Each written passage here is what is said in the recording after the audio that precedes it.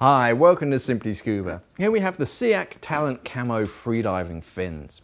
So these are a short, compact pair of freediving fins. You've got a sort of medium to hard stiffness blades. So these are great for sort of nice confined areas. If you're sort of swimming in and around rocks, you've got nice tough blades that's going to keep up with a lot of abuse.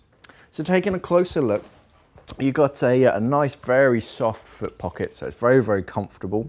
You've got a thicker section just over the bridge of your foot.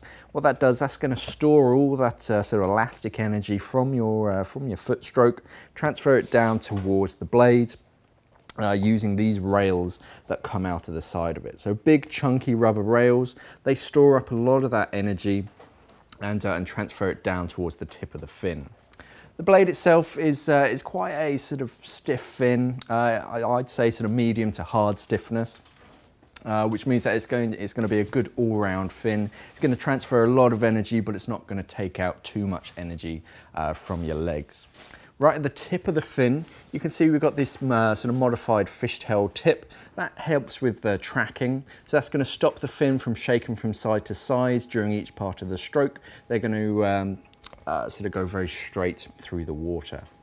On the underside, you can see you've got this rib of rubber that goes all the way down the center. Again, just storing up elastic energy. These two rails at that angle is also going to reinforce that, that bend. The bend is there to give you a much better angle of attack. So these rails just increase the rigidity and and increase the efficiency of your foot kick. So down towards the underside of the foot pocket, you've got these nice sort of chunky grips just over the heel. So if you're walking on sort of soft sand or on the wet deck of a boat, you still got plenty of traction whilst you're wearing the fins.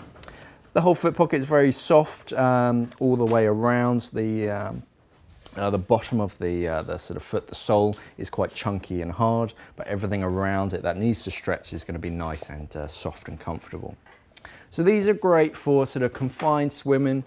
You've got a very efficient fin kick, a decent length. It's nice and compact, so you're not going to be sort of bopping the edges of the fin too much. Nice tough polymer means they can put up with a lot of abuse, and that sort of medium to hard stiffness blade mean that they're a great all-round fin.